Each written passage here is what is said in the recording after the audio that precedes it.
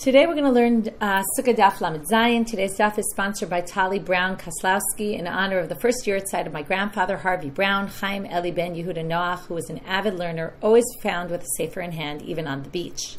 And also in honor of the first yahrzeit of Rabbi David Moss, father of Talia Moss, and former executive director of Or Torah Stone. May their neshamot have an aliyah. Okay, we're going to start from the bottom of Lamed Vav Amud Bet. We were learning about the types of things that you can use for an eged, for binding a lulav. And we saw that Rava said, if you remember, Rabbi Yehuda said you can only use its type. The Rabbi Meir said you could use anything you want. So Rava said, according to Rabbi Yehuda, afilu b'siv, afilu b'ikara dedikla, you can even use the fibers of the palm tree or even the trunk. And then he wanted to prove, how do I know this? So we brought a braita that talked about that you can use, according to Rabbi Meir, a sukkah can be made of anything, meaning the schach of the sukkah can be made of anything. According to Rabbi Yehuda, it has to be made from one of the four species. Okay, you have to use that. And then the rabbi said to him, what are you talking about? That's a chumrah. You're using a kavah chomer argument. If you remember, he used this argument because lulav is only during the day, and yet it's limited to the four. And yet sukkah is day and night you're obligated, so it's more stringent or more strict. Therefore, it must be that the stringencies of lulav apply also to there. There has to be limited to the four. To which the rabbi said, then you're basically going to be machmir here, and then that's going to cause people to be lenient, and that's not something that we want to encourage, right? Because then in the end, people aren't going to fulfill the mitzvah, right? Sometimes if you go too strict, you're going to end up with backlash, right? We know this with all sorts of things, including, let's say, I'll give an example, a more controversial example, but hilchot tzniut, right? If you go too far, people can say, I can't dress that sanua, right? It's too hot out, right? You make it so overwhelming to people, they're going to end up just rejecting it entirely, right? It's also always difficult when they don't know, is this a stringency or is this halacha? And, right, it just becomes very overbearing. So you have to be careful so that, and this is like in religion in general, the more strict you make it, you might end up losing people who say, this is way too much for me, I can't handle it. So this is a little bit different, but it's the similar concept. So now they say, so we're in the middle of this braita trying to prove, we haven't yet gotten to his proof how we know it can be done with the fibers or the branch or the trunk. So then we said, B'chein be'ezra. So now the rabbis are trying to prove. We have to sit in a sukkah, it can be made of anything. And how do we know? Well, there's a verse in Ezra where he told the people, T'u hahal, go out to the mountains, v'haviu alei zayit, v'alei shemen, bring leaves from the olive tree and from the oil tree, which not exactly sure what the oil tree might be, but some other kind of tree, clearly not one of the four. V'alei hadas, v'alei tmarim, v'alei etzavot, and leaves from hadas, leaves from palm trees, and leaves from etzavot. Right? Interesting. Alei etzavot is what we said is also hadas. It's interesting. La'asot sukkot, it should be la'asot, not ba'asu. La'asot sukkot kakatuv. To do the sukkot as it says. So now here, what do you see? You see that they used other things that were not part of the four species. So from here you see, it seems like you could build a sukkah from anything. Such the rabbis prove. For Rabbi Yehuda, what's he going to say? Rabbi Yehuda saval, hane litfanot, alei hadas, v'alei tmarim, v'alei etzavot, l'schach. Right? Those are used for the walls. The other ones are used for the schach. And then you have an easy distinction. You say, walls, you can use anything. But Rabbi Yehuda was talking about the schach. That's what we said before. He says you have to use one of the four species. That's for the real mitzvah. Remember, the walls are just, has to have walls, but it's not important what they're made of. It's the schach that's important. That you have to use. So when he told them, gather all these leaves, some of the leaves were for the walls, the ones from the hadas and the palm tree were for the schach. Okay, we still don't have our proof yet. Now here comes our proof. Utnan. The Mishnah says, if you remember, we learned this on Daf Yudalid, Misachachim b'nisarim divrei Rabbi Yehuda. You can use wooden boards. Remember, there was this whole machloket. Don't wooden boards look like your house? And there was a machloket, Rabbi Meir, Rabbi Yehuda. There was a whole debate about their machloket, exactly in which case, what size, what width of boards we're talking about. We'll get back to that in a minute. But it says you can use boards of wood. So now where does wood come from? Trees. So, Alma, what do you see from here? Right? None of the four species themselves, the lulav itself is not the tree. You would be using a board can't be made of a lulav. and it certainly can't be made of a hadas or an arba or an etrog. So what could a board be made of? Obviously, it must be, right? Rabbi Yehuda says you can use wooden boards. So what do you see? Alma, for sure then, therefore, siv ikar dedikla mina delulvahi.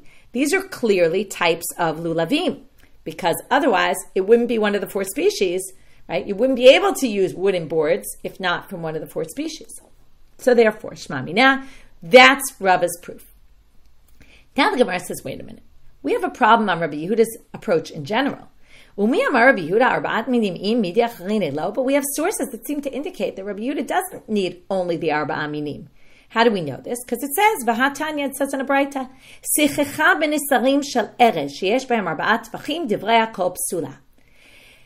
he said, if you use wooden boards of erez is a cedar tree. Now, last I checked, it was not part of the 4 species. So, if you use boards of a cedar tree, that have 4 tfachim, now we get into the widths. If it's 4 tfachim wide, everyone will agree that it's disqualified, even Rabbi Yehuda. But if they're boards of cedar that are less than 4 tfachim wide, that's when we have a machloket Rabbi Meir and Rabbi Yehuda. Rabbi Meir posel Rabbi Yehuda machshir. This is Shmuel's interpretation of their machloket.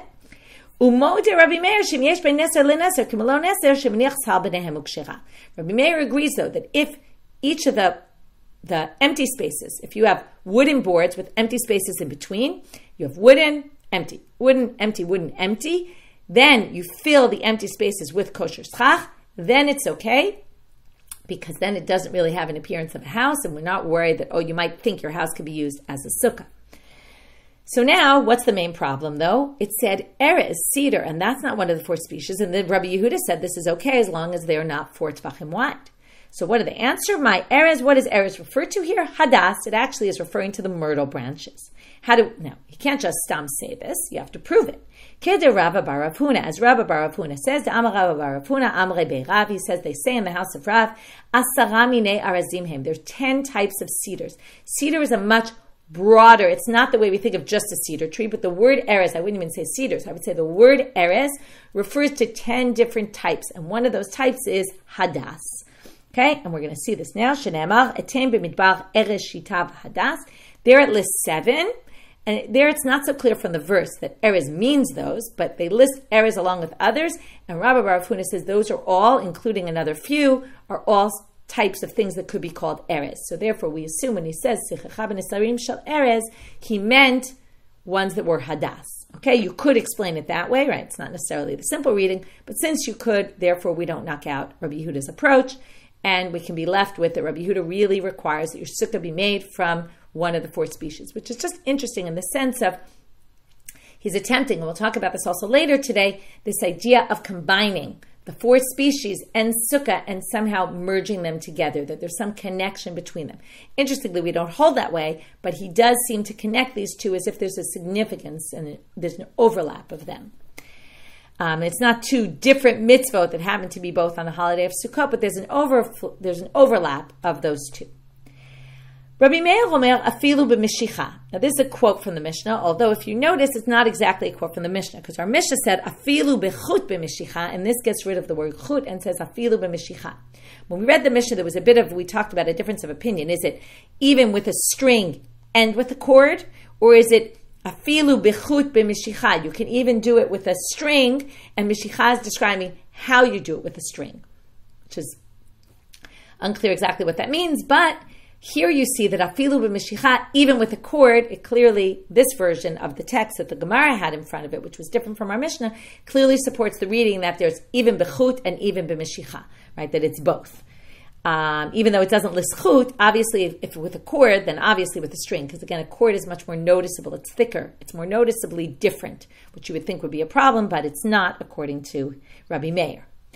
And then they quote here a braita, which is very, very, very similar to the Mishnah. To wonder what's the difference and why do they quote it. So Amar Rabbi Meir, Ma'aseh Yekirei Yerushalayim, the wealthy of Jerusalem, or the special people of Jerusalem, not exactly clear what Yakirei, right? The Yakar is expensive, it's also something that's valued. Right? The more valued people of Jerusalem, which doesn't necessarily mean the wealthy, although here it does seem like it connects with wealthy because they're going to use gold. They would use these either rings or strings of gold. And then they said to him, that's not a proof. Misham raya, you want a proof from there that you can use anything, it doesn't have to be the same type. They would have the real eged was underneath and the gold was above. Again, we said either above in height or above meaning around it. So this is exactly what it said in the Mishnah. What are the differences? There's two differences. One is Yikirei Yerushalayim instead of Anshei Yerushalayim. Anshei Yerushalayim sounds like all the people of Jerusalem. And this sounds like a small, unique group. Okay?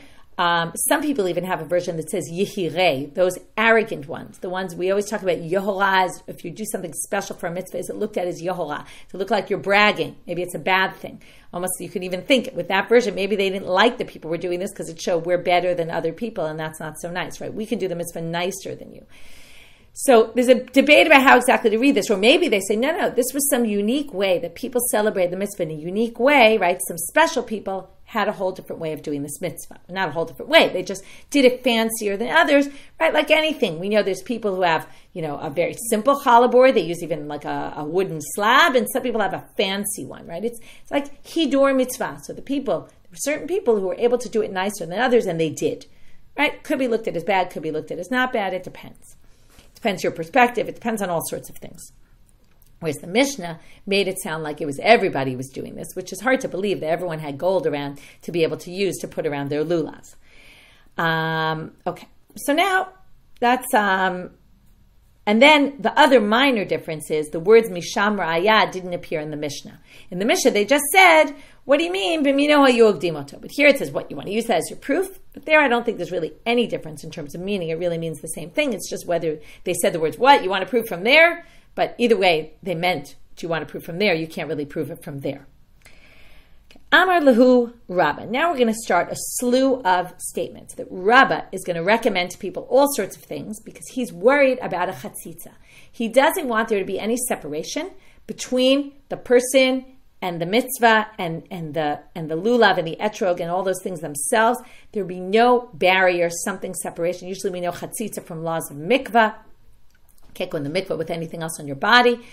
So likewise here, you don't want to have anything separating between you and the lulav or between parts of the lulav in itself, and we'll see. And he lists a whole bunch of things, and each time Rava, who's a generation below him but living at the same time, Rava comments, this is not a chatzitza, this is not a problem. So let's go through his list. Amar lahu Raba lahanu megadle hoshana. Megadle doesn't mean they're growing, which usually megadle means. Here megadle means the ogdim, the people who bound the hoshanas, meaning the lulav to the other two species. Debei reish galuta, in the house of the exilarch. Ki gadlitu hoshana debei reish galuta. When you bind the hoshanas in the house of reish galuta, shayrei be beit yad. Leave some part out of it, meaning make sure there's a place to hold the lulav that's not where they're bound. Why? We want your hand to directly hold the lulav and not to hold the eged. Use the eged as a barrier, a separation between you and the mitzvah. He wants you to hold the mitzvah. Where do we see this? We see this in the temple with the Kohanim.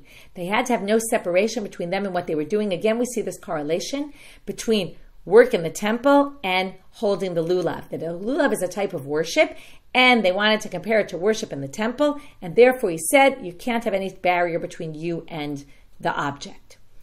To which Rava says, what are you talking about? Rava Amar, kol na'oto eno chotzetz. The eged comes to beautify it. Anything that beautifies the mitzvah is part of the mitzvah. It's not a problem. So now, 3 ways of the Rishonim of understanding this.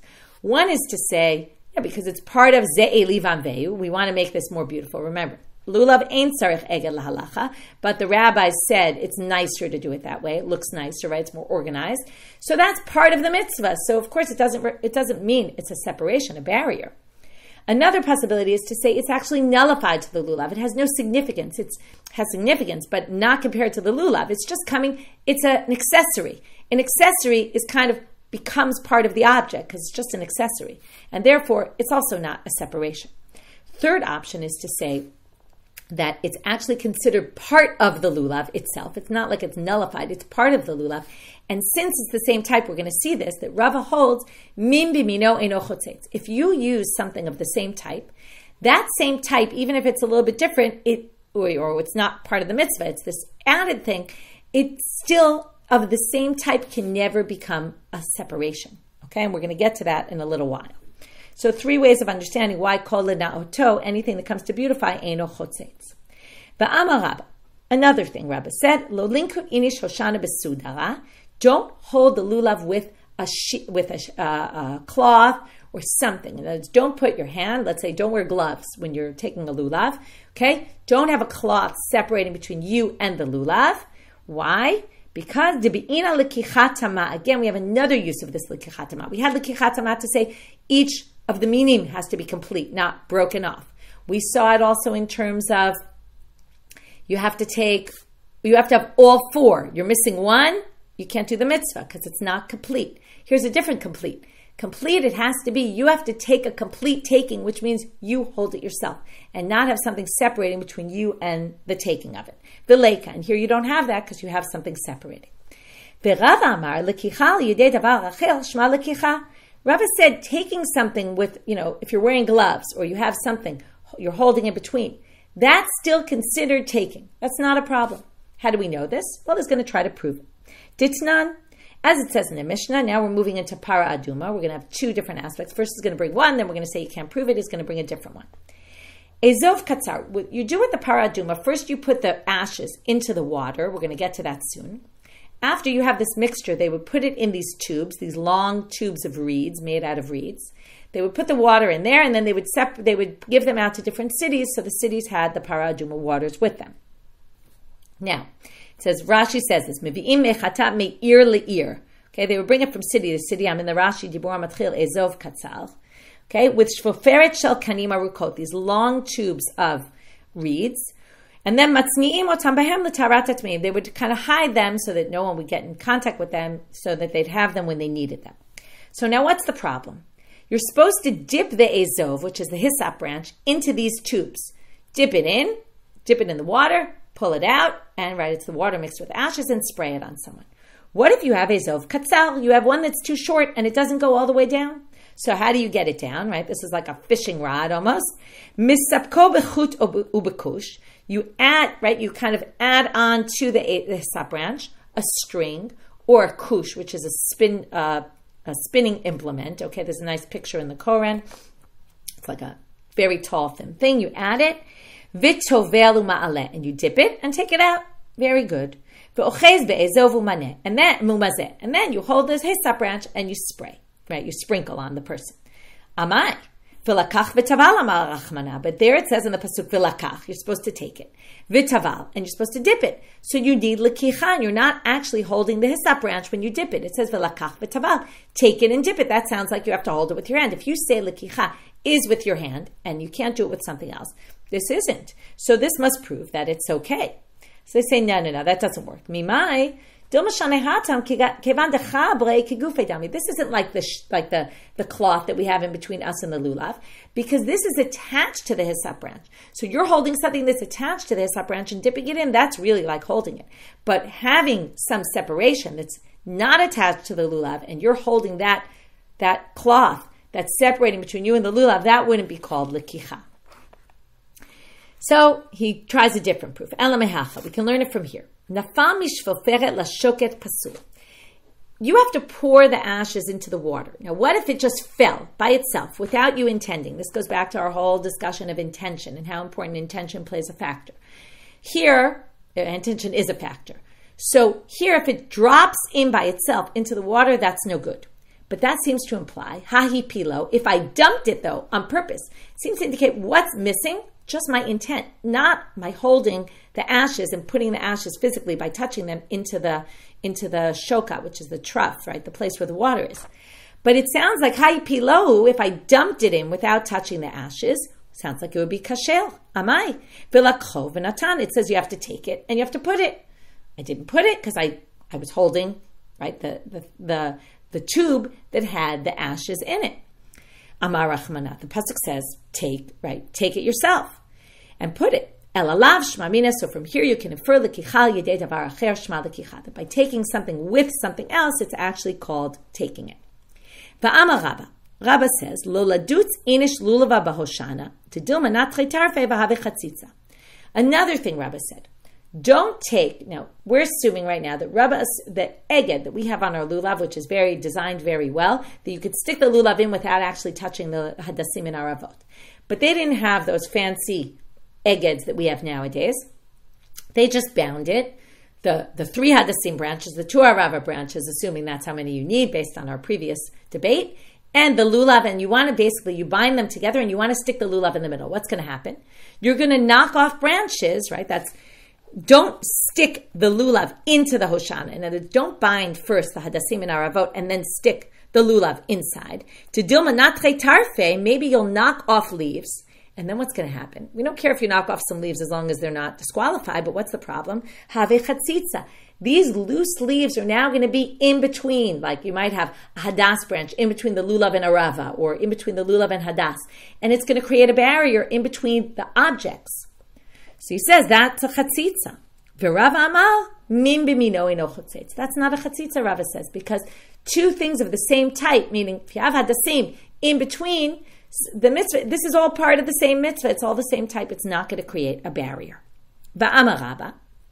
Furthermore, Raba says, Lo ligus inish lulava bahoshana demishtayre hutza v'have chatzitza. Don't cut the lulav once it's already bound together. If you want to cut the bottom of the lulav, what will happen? We know that the lulav has a spine, and if you cut the bottom, what will happen? The outer leaves will basically be detached. If they're detached and yet they're bound together, once they're detached, they're not part of the mitzvah anymore because they're not part of the lulav. Again, they're going to create a separation. And obviously, you know what Rava's going to say. Rava says, Rava amar, min b'mino eno chotzetz. It's not a problem.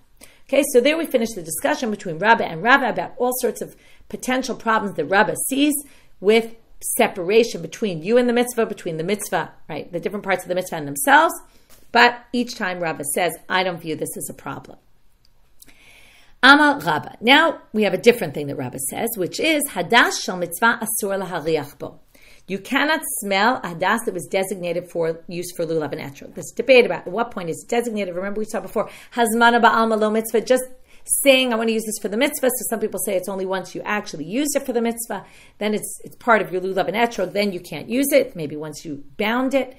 But a hadas of a mitzvah asur lahariach bo, you can't smell it. But etrog, shel mitzvah mutar lahariach bo, but in etrog of mitzvah you can smell. This, by the way, is like we saw about Sukkah.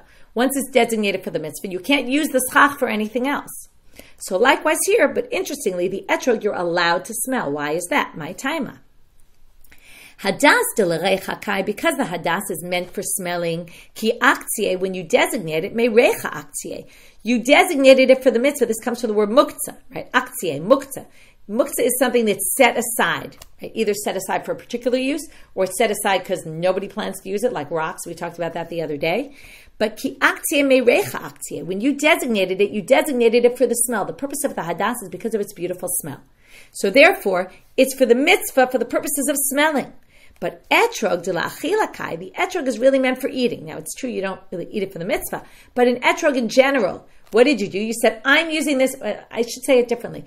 The hadas you're not using for the purpose of smelling, but hadas is usually meant for smelling, and you're saying, I'm using this for the mitzvah, so you're saying, I'm not using it for smelling. The etrog is usually used for eating. Not that we all eat etrogim, but maybe they did then. People do use etrog for jam. So therefore, when you designated it for the mitzvah, you're saying it's not going to be used anymore for eating, but not that you can't smell it. So therefore, you're allowed to smell it. And therefore, so that's this halacha. Now we get to another halacha. Amar Raba, Rava furthermore says, and this actually is going to talk about hadas and etrog, but having nothing to do with Sukkot. It's actually talking about on Shabbat. Hadas b'mechubar mutar lahariach bo. When hadas is attached to the ground, you can smell it. Etrog b'mechubar asur lahariach bo. But in etrog, when it's attached to the tree, you can't smell it. Why is that? My taima. This is right. It's funny because it's the opposite. In this case, you can smell the hadas, you can't smell the etrog. But again, it has nothing to do with it. It's a totally different issue. Hadas de lahariach kai. But again, the purpose of hadas is to smell it. So isharit le lo ate lemigzie. Now we understand what the problem is. We're worried that you might cut it off on Shabbat, which you're not allowed to do. That's kotzer, right? Harvesting.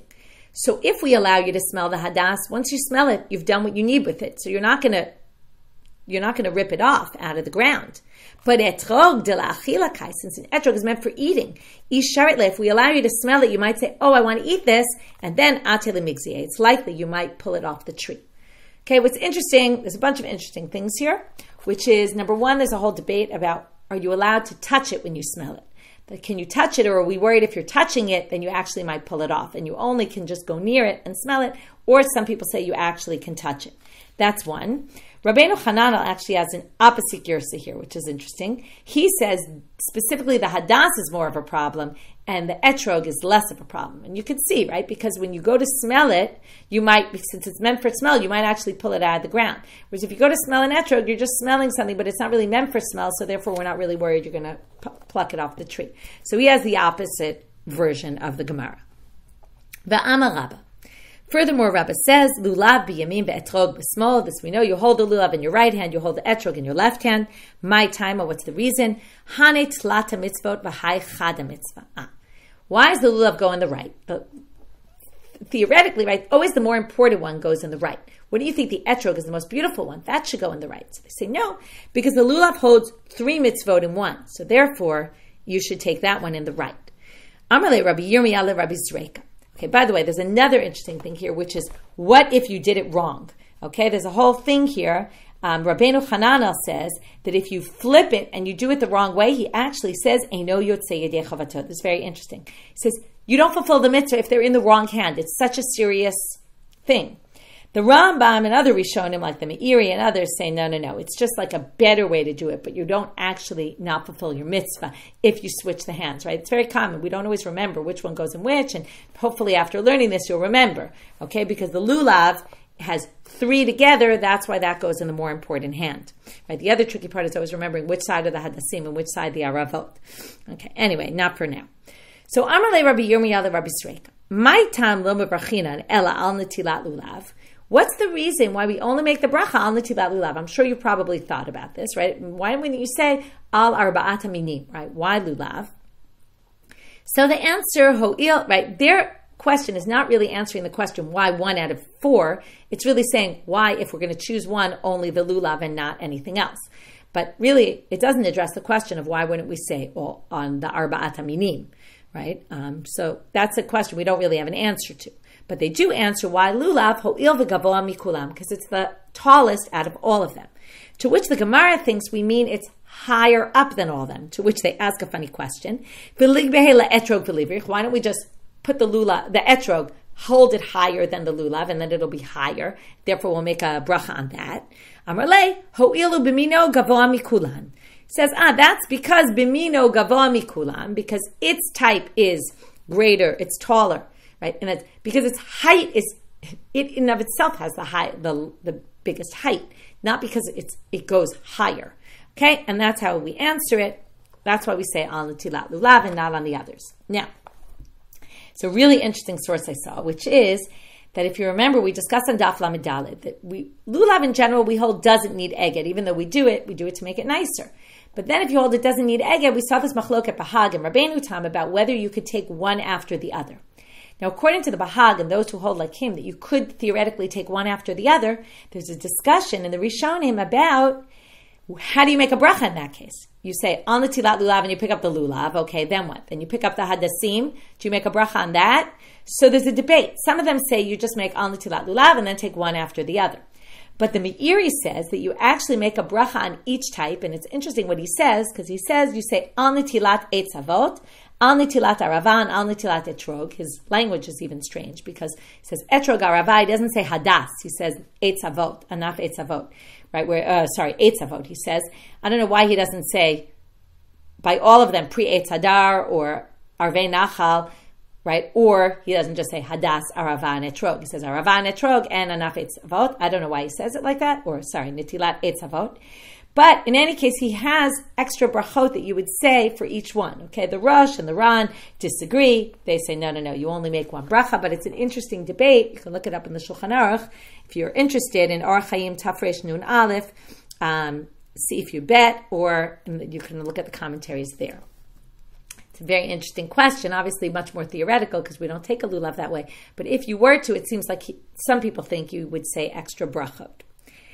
Okay, moving on. New Mishnah. Hechan hayu mena'anim. When would they shake the lulav? All of a sudden, it's as if there's this issue of shaking, which we didn't discuss. And it's interesting, they don't discuss when you make the bracha. Most of the commentaries say that's because that's obvious, and we just mean, in addition, where else would you shake the lulav? Behodu la'Hashem tchila v'sof, in Hodu, in Hallel, which comes up in the middle of Hallel and also at the end of Hallel. Right? There's 2 times Hodu la'Hashem appears. Uba ana Hashem Oshiana, and when you say ana Hashem Oshiana, divrei Beit Hillel. This is what we do nowadays in Hallel. That's where we shake the lulav. Ubeit Shammai omrim af ba'ana Hashem atzlichana. Beit Shammai says even when you say ana Hashem atzlichana, you also say it. Right? There's those 4 lines. You say ana Hashem Oshiana twice and ana Hashem atzlichana. We only shake it like Beit Hillel and ana Hashem Oshiana, but Beit Shammai would say you say it also in ana. You shake it also in ana Hashem atzlichana. Amar Rabbi Akiva. Akiva says, Tzofeh hayiti b'Rabban Gamliel v'Rabbi Yoshua, shekol ha'am hayu mena'anim et lulavihem, v'hem lo nin'u ela ba'ana Hashem Oshiana. He says, I saw Rabban Gamliel and Rabbi Yoshua. I was in shul one day and I saw them, Rabbi Akiva says. Everyone was shaking their lulavs, even more, probably like Beit Shammai at ana Hashem atzlichana, and they only shook it at ana Hashem Oshiana. Doesn't seem to mean they didn't shake it at Hodu L'Hashem. It means they didn't do it at ana Hashem atzlichana. This is very interesting for many reasons. First of all, it shows some people were holding like Beit Shammai. It shows that when they saw that people, right, they just did their own thing. Other people were doing something else, and notice they didn't say, and they screamed out and said, don't do that. They left it, right? And this is why so many people have a lot of different customs when it comes to things like this. Whatever everybody does, let them do it, right? They can do it. It's not like it's a big deal if they do something extra, which is also an interesting point. Now the Gemara asks, Niyanua man dechar shemei. Where all of a sudden did we come up with Niyanua? No one talked about Niyanua until now, or at least they're kind of saying it sounds like they didn't. So they say, Hatamkai. No, really, it refers back to a previous Mishnah where we saw about the lulav. Now that we finished with the arba minim, each one, what's the unique disqualifications and all the criteria, now we go back to the first Mishnah, and we said there, Kol lulav sheyesh bo shlosha tfachim kedei lenanea bo kasher. As long as it has 3 tfachim in order to, and then what we really meant was, and another one in order to shake it, it's kasher. And then they say, oh, you mentioned the shaking. When exactly do we do the shaking? The ka'amal, and then they ask, hecha menanim, so where do we shake it? So now the Gemara also brings up another thing. We're now going to bring up a different Mishnah where we talk about shaking, and then Rava on the next page, which we'll kind of do today, even though it's already the next page. But Rava is going to say the same thing is true for lulav. So now we're going to talk about a different shaking. T'nanatam. It says there in the Mishnah, in Menachot, Shtei alechem u'shnei kivsei atzeret. This is a special sacrifice they did on Shavuot. They brought 2 loaves of bread with 2 sheep. And they say, Ketzad hu oseh. How do they do it? Meiniach shtei alechem al gabei shnei akvasim. There's a halacha there of hanafav, waving it. So how would they do the waving? You put the breads on the sheep, and then meiniach yado tachtehem u'menif. Then you put your hand underneath it. Really, I would do it the reverse, right? For your hand, you put the sheep, then you put the shtei alechem, and then you wave it. Okay? Now, we're going to see how exactly do you wave it. I just want to check one thing. Right, it's lambs. I wanted to just check, right? The kvasim, they really say are lambs, right? Just like the tamid sacrifice or kvasim, I always get confused a little between the animals. It's a lamb. Okay, and then what do you do? Menif. Then you wave it. How do you do it? Molichu mevi ma'aleu morid. You do it forward and backwards and up and down. Okay, which sounds like 4 directions. Shenemar asher hunaf va'asher huram. Hanafa, it says hunaf and huram. Hanafa is forward and back, and huram is to lift up and down. So now the question is, why do you do it like this? Amar Rabbi Yochanan molichu mevi lemisha arba ruchot shelo. We're going to have 2 different explanations. He says you do it forward and back because that's showing the directions. Okay, there's this assumption if you do 2 directions, it also means all 4 directions. You basically want to say this is worship of God. God is in all 4 directions, and He's also in the heavens and the earth. And that's the idea of forward and back is the 4 directions, the 4 winds, the 4 directions really, and up and down is heavens and earth. In Israel, they had a different version. Amar Rabbi Chama bar Ukva, Amar Rabbi Yossi bar Rabbi Chanina, Molicho mevi kedei la'atzor ruchot ra'ot, should be forward and back in order. This is all about the rain. The holiday is all about the rain. We're praying for rain. So we want to say we want rain, but we don't want bad winds. So we're going in the directions of the winds forward and back. And then, right, because the winds come from, right, our territory, right, in those 4 directions. Ma'aleh u'morid, up and down, kedei la'atzor tlalim ra'im. We want to get rid of bad rains. Rains come up to down, right? Winds come sideways. Rains come up and down. Rabbi Yossi bar Avin v'itema Rabbi Yossi bar Zvila zot omeret. This teaches you shayarei mitzvah ma'akvin et hapuranut. This teaches you that minor parts of mitzvot basically prevent bad things from happening. In other words, this isn't a major part of the mitzvah. What does that mean? You see that if you didn't do the waving, you would still fulfill your mitzvah. If you just brought the sacrifice with the bread and you didn't do the waving, it would still be a complete mitzvah, or you fulfill your mitzvah, even if you didn't do it in a complete fashion. So here you see that minor parts of mitzvah actually can be, they're important enough that they could actually keep away evil things, bad things that we're trying to avoid. V'amar Rava, here's the key line, v'chein belulav. You do the exact same thing by lulav. Now, you might be thinking to yourself, wait a minute. We shake in all 6 directions, right? We go around in a circle, right, in all 4 directions, then we go up and down. So why do we do that? That's not what it says here. This seems to indicate 4. So there's a very fascinating, many different opinions about this. And the most interesting part is that there was influence of the Christians on this. There was a concern, okay, now I'll read you the Rush. Okay, the Rush quotes first the Bala Itor. What's interesting about it is there's 2 different opinions that are each based on rejecting the other opinion because they each thought that the other opinion was going to look like a cross. Okay?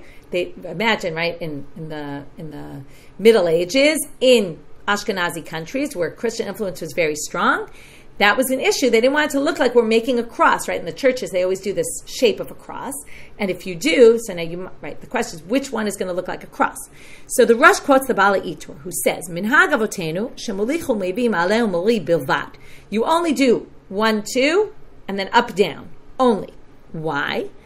U'molichu mevi lemisha arba ruchot ha'olam shelo, right? That's what we said, to the 4 directions. V'moshel b'shtayim, moshelu ba'arba ruchot. Once you do 2, you know whoever rules the ruchot in the north-south direction is obviously going to rule the ruchot in the east-west. It's not like there's a god of the east winds and the west winds and a god of the north-south ones. I mean, maybe there are, but we're not worried about that. Now, if you do all 4 directions, right, north, south, east, west, okay, right, he actually says it's east-west you do and not north-south, dat chitzonihu. That's an external opinion, meaning that's like the Christians, okay? It's a bad idea. Agkan, that's what he says. He thinks if you do all 4 directions, that's going to look like a cross. Comes the Rush and he says, V'haolam lo na'agu kain, but people didn't do it like that because elam molichim la'arba ruchot, they do all 4 ruchot, and he says, and that's a better minhag for 2 reasons. Number 1, he says, Haktzara yiminenu milahodot sha'arba ruchot sha'olam shelo. What, you're too lazy to do all 4, right? Is our hand too short that we can't do all 4 directions? Of course it's better to praise God and say you rule all 4 directions. And furthermore, he says, Uminhag achir chitzoniyu. You said that looks like a cross. This is much more like a cross, right? He says, the Rishon Shenhiken ayanir elo shemulicha maybe la'arba ruchot na'aseh ka'oseh shtiva arev. But he says, right, the Itor said that looks like shtiva arev if you go north, south, east, east, west. But he says, adraba, it's much worse, and it sounds, I agree with the Rush. Kishamolicha maybe l'shtei ruchot, and then ole u'moridhu kanireh shtiva arev, right? He much looked. That's 4 ksavot. If you do forward, backward, up, down, that's 4 points. That looks a lot more like a cross. Whereas if you do the 4 ruchot and then up and down, you're going to have 6, and that doesn't look like a cross because a cross is with 4. So basically, he says that's why we do all 6 directions, so it doesn't look like a cross almost, right? So there was this interesting Christian influence on how we do this, how we fulfill this mitzvah, at least, right, in certain countries. What about the 3, the fact that we shake 3 times each one? That comes actually from the Yerushalmi. The Yerushalmi brings that up. I have it in front of me. The Yerushalmi says, Tani, he brings a braita in the Yerushalmi, tzarich l'na'aneh shlosha pa'amim. You have to do it 3 times. So they say each nianua you do 3 times. There's all different ways about how people do this. Is each 3 times do you have to do a molichu mevi? Or do you have to actually shake that the lulav itself shakes? Is it just pushing forward and back? Or is it that the lulav itself shakes? Does it have to actually shake the lulav? Right? There's all debates about how to do this and different customs that have developed as a result of this lack of clarity. Anyway, that's in a nutshell the whole idea of nianua. There's a lot more to be said. There are a lot of interesting sources. We will leave it at that. Have a great day, everyone.